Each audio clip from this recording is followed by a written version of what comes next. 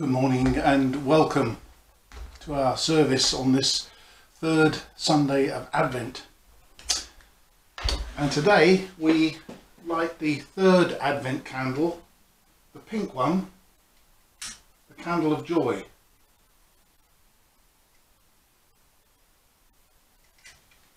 Eventually.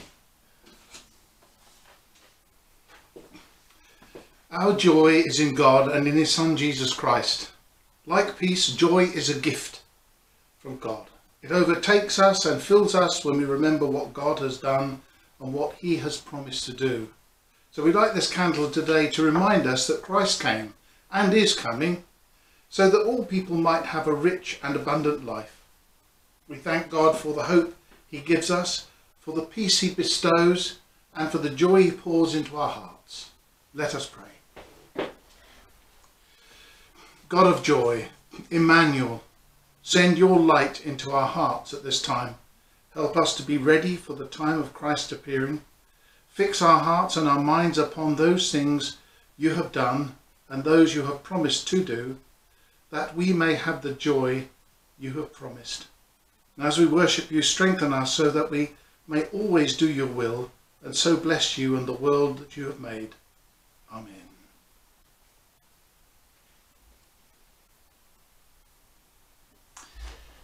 In the name of the Father, and of the Son, and of the Holy Spirit. Amen. The Lord be with you, and also with you.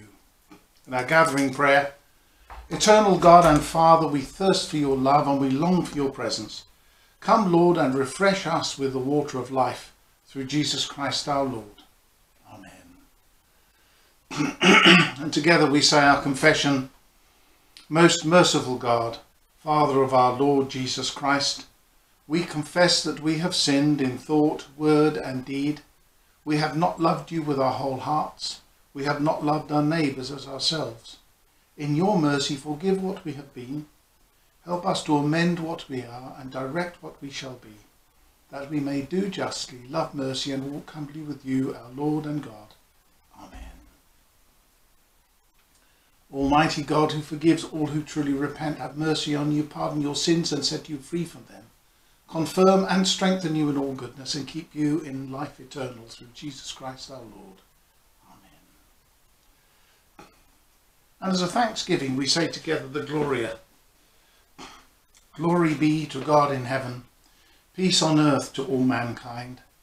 Father, heavenly King, Creator, God of power undefined. Praise and honour, thanks we offer, worship you with heart and mind. Jesus Christ, our Saviour, only Son of God by faith we know, Lamb of God, the world's Redeemer, love and mercy to us show. Seated at the Father's right hand, intercede for us below. You alone, O Lord, are holy. Jesus Christ, you are most high.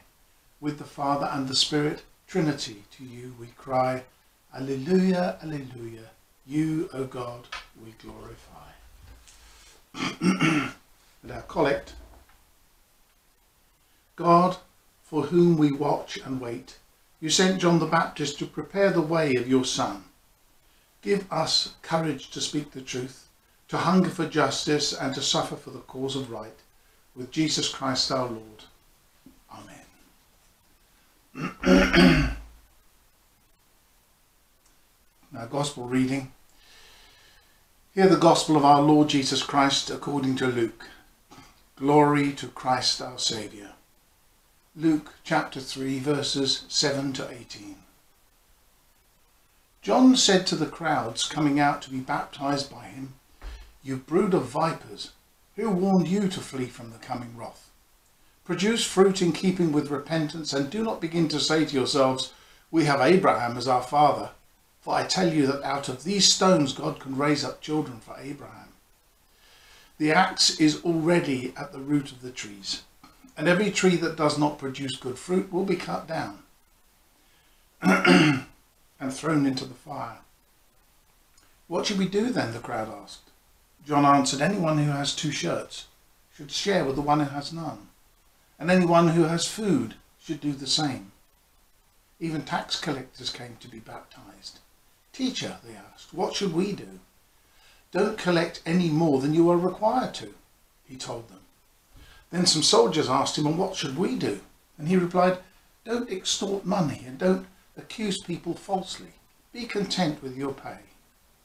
The people were waiting expectantly and were all wondering in their hearts if John might possibly be the Messiah. And John answered them all, I baptize you with water, but one who is more powerful than I will come, the straps of whose sandals I am not worthy to untie. He will baptize you with the Holy Spirit and fire. His winnowing fork is in his hand to clear his threshing floor and to gather the wheat into his barn, but he will burn up the chaff with unquenchable fire. And with many other words John exhorted the people and proclaimed the good news to them. This is the gospel of Christ. Praise to Christ our Lord. May I speak in the name of God the Father, God the Son and God the Holy Spirit. Amen. We have a number of talent shows on our TVs, and some people who enter sadly have absolutely no talent at all. But occasionally someone with an amazing voice performs, and those both judging and watching are stunned. And this person for most of their life has been nowhere in performance circulation, and perhaps only sang in the shower until the time was right. And in a way, John the Baptist was someone with a stunning voice too. He had also been out of circulation in the desert until the time was right. And we don't know what the trigger was that brought John out of the desert. Probably the Holy Spirit made that call. Here was a desert man dressed in clothing made of camel hair and probably smelling a bit like a camel too. Food, as you're probably aware, in the desert is a bit limited. No shops to buy from, and so John lived off the land. We're told that he lived on locusts and wild honey. And while many people in the world do indeed eat grasshoppers and locusts and even flies, there is also a tree called the honey locust, which grows in the area. Where he got them from, I have no idea, but my grandfather used to bring them to me when he visited. And the pods are about a foot long, and they looked a bit like brown dried out runner beans. And the flesh of the pods is really good to eat because of a secret that's hidden inside. They have a series of hollow chambers, and these are filled with a sweet syrup. They are gorgeous. So while the insects, locusts and grasshoppers, are probably very nutritious, some scholars believe that John may have eaten locust beans.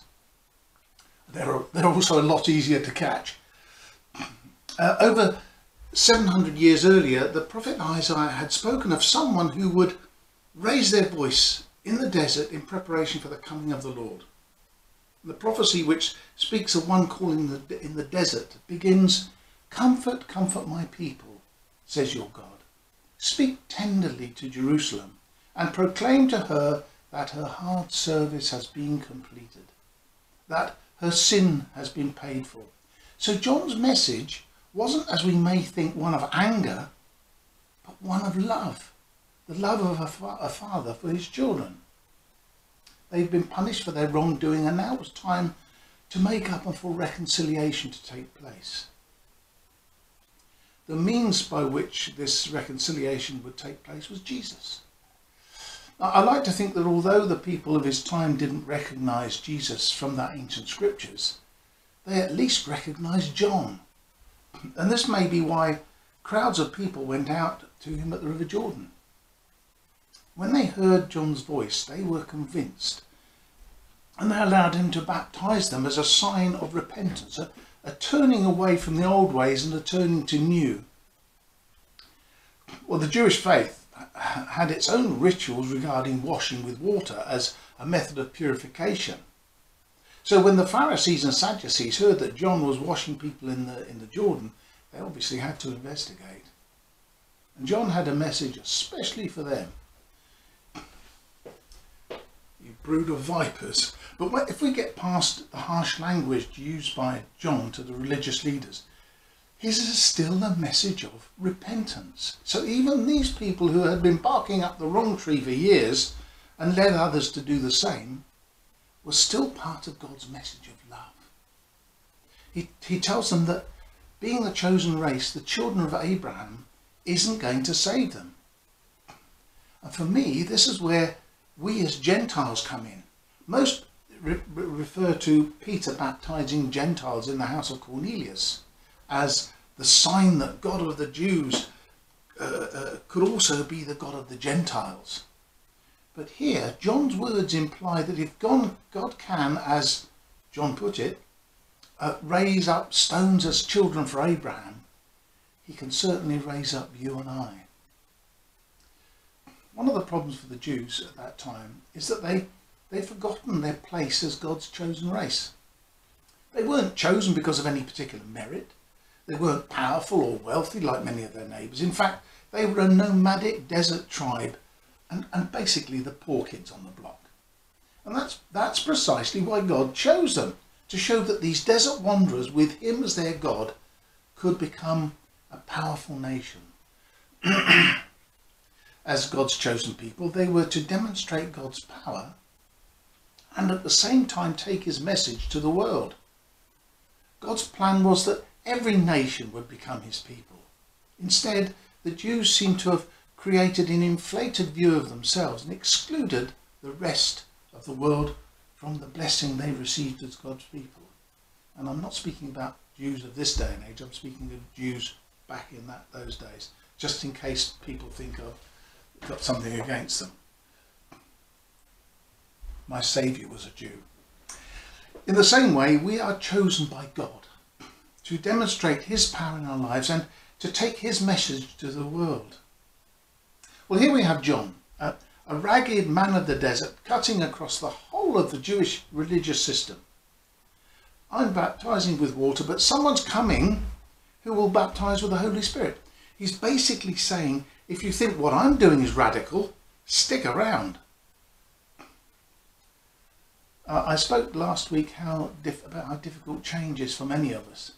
But that's exactly what John is calling for. The old ways of the Jewish religion couldn't possibly function by absorbing Jesus, the Messiah, into it. Jesus spoke about this in the parable of the new patch of cloth on an old garment and new wine in old wineskins. Jesus' message was that it isn't enough just to patch up the old religion of the Jews or add one or two new customs to it. Instead, he had come to usher in an entirely new way to be God's people. And you know, God is looking for something new from us. Not the old style of religion based on legalism, but one based entirely on love. One of my favourite books when I was in theological college was grandly entitled Situational Ethics, and it was written by a gentleman by the name of Joseph Fletcher. And while the other books on ethics had fixed rules or none at all, this author states that in any given situation, one should ask oneself, what would be the most loving thing to do? And then go on and do it. And this was exactly the approach taken by Jesus. The religious leaders said that lepers were unclean. Jesus touched one to heal him. Prostitutes were classed as unclean. Yet Jesus let one wash his feet with her tears and dry them with her hair and anoint him with perfume. Tax collectors were considered beyond repentance. Yet Jesus had Matthew as his disciple and he ate in the house of Zacchaeus. John came to tell the people to prepare themselves because one was coming, chosen by God, who would break their mould and use them in a new and living way to be the people of God. Their choice, as ours, was to get on board or be left behind. We have the same choice. But one of the burdens that the church has faced throughout its life has been a clinging to the old ways, both because they're more comfortable and because we don't like change, do we?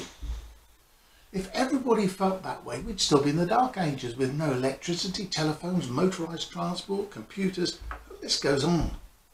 Christianity in many places is extending itself away from services in the church and on a Sunday. We have what's known as new expressions of faith, where the church is often taken where the people are. Perhaps to a skateboarding park, if the minister is, or the person going there is able enough to skate, or with students meeting in a local cafe, or meeting in a retirement home.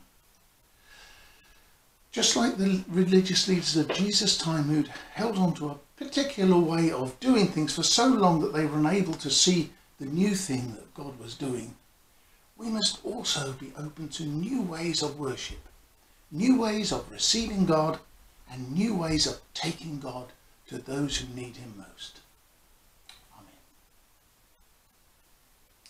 Amen. Let's confirm our faith in the words of the Creed now. We believe in God the Father, from whom every family in heaven and on earth is named. We believe in God the Son, who lives in our hearts through faith and fills us with his love. We believe in God the Holy Spirit, who strengthens us with power from on high. We believe in one God, Father, Son and Holy Spirit. Amen. Let us pray.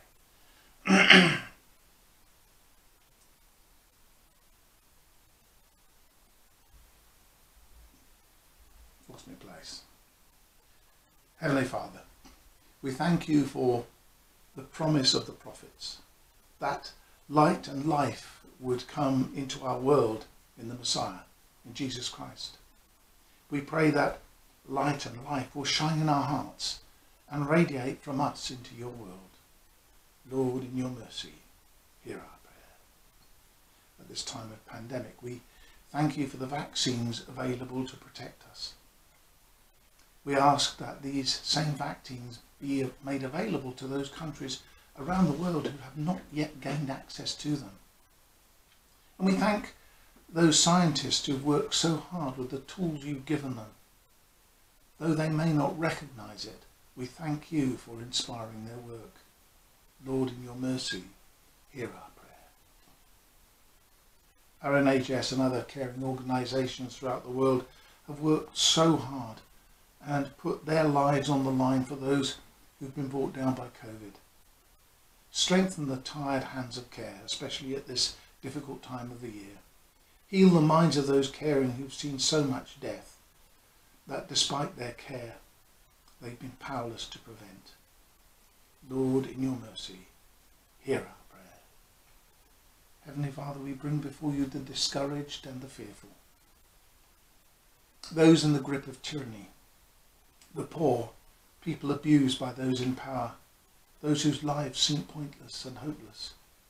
You are the God of rescue. Come to the discouraged and the fearful and bring them encouragement and hope. Lord, in your mercy, hear our prayer. You are the Lord and giver of eternal life, and we give you thanks for all who have served you in the past and now rest in glory. We remember our loved ones who have died, and we thank you for their lessons in life, love and faith. Merciful Father, accept these prayers for the sake of your Son, our Saviour Jesus Christ. Amen. And we share the peace. The peace of the Lord be always with you. Shalom.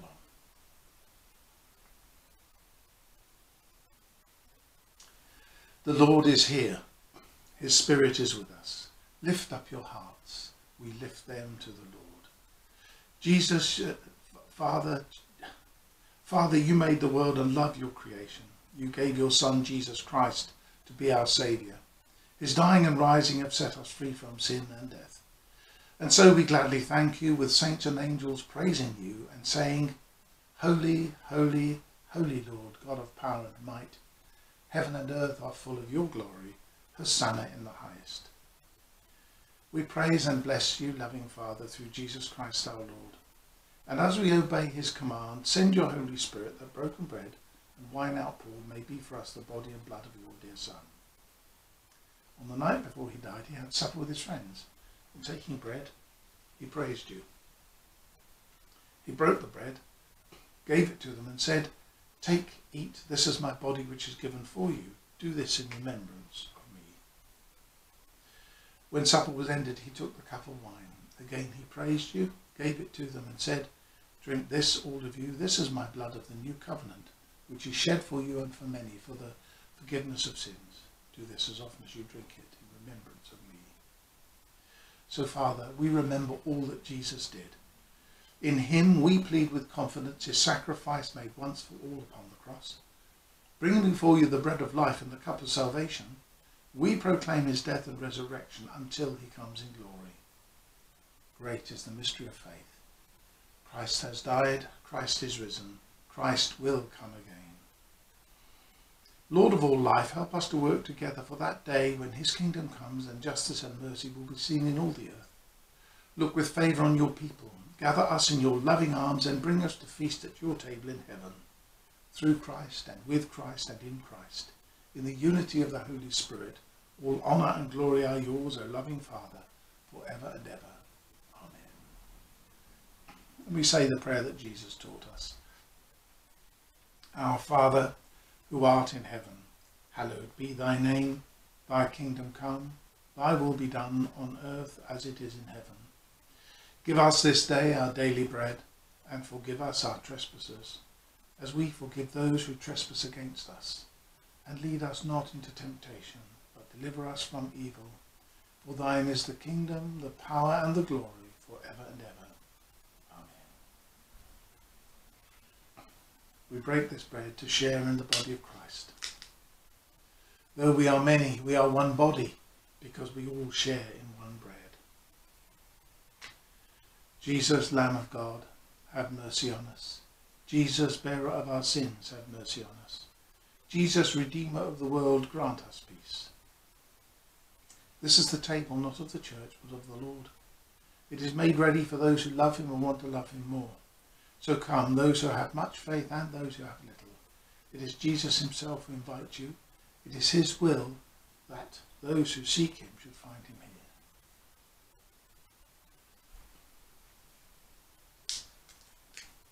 The body of Christ.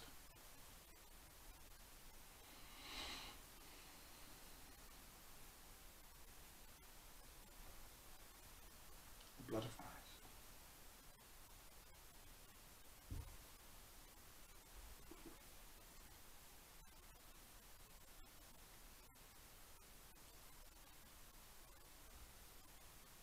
We say together our prayer after communion.